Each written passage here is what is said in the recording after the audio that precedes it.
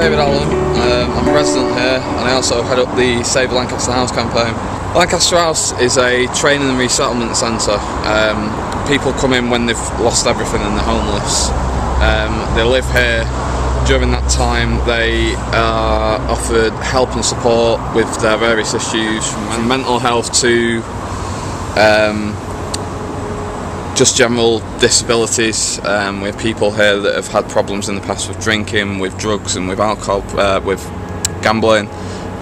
Anyone here isn't drinking anymore, anyone here isn't taking drugs anymore. They're here to sort of rebuild their lives from scratch, and this is what Lancaster House and Positive Lifestyles help us to do. There's 38 people at the moment. On average it's about 180 to 200 people a year. Salford Council have decided not to renew the funding. They're very adamant that they're not closing Lancaster House, and their decisions are not closing Lancaster House. To me, that's whatever wants to ease their conscience. What they're doing is withdrawing the funding and hence withdrawing the service. This place could stay here as a DOS house, but that wouldn't be good for anyone, for the people that live here, for the local neighbourhood, for Salford.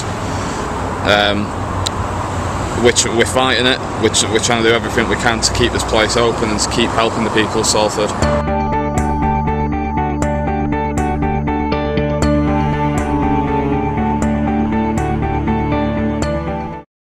There wouldn't be a service because there wouldn't be staff. There wouldn't be the staff that go above and beyond the call of duty every single day of the week.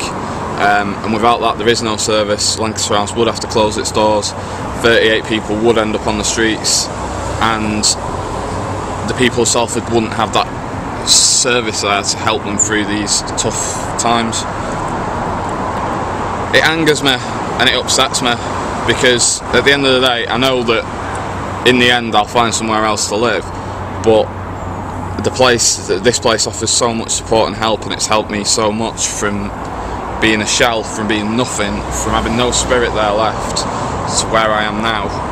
And it angers me that a council that's there to serve the people of Salford are enforcing something on them that they don't really want, because 8,000 people have signed a petition to say otherwise.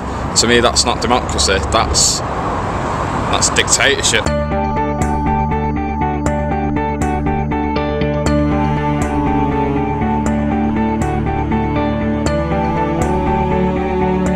It'll be very difficult. There's no private landlords out there at the moment, and the ones that do want to charge atrocious amounts of money for nothing.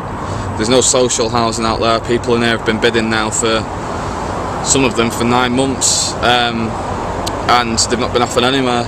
So there's just no housing out there. There is no housing out there. If there was, people wouldn't have ended up in here in the first place.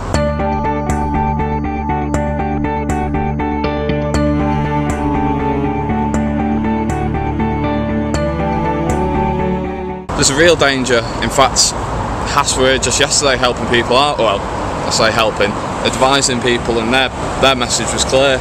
We can't help you until you are out on the streets on the 1st of October. We, from myself and from Positive Lifestyles, have requested various meetings with the council.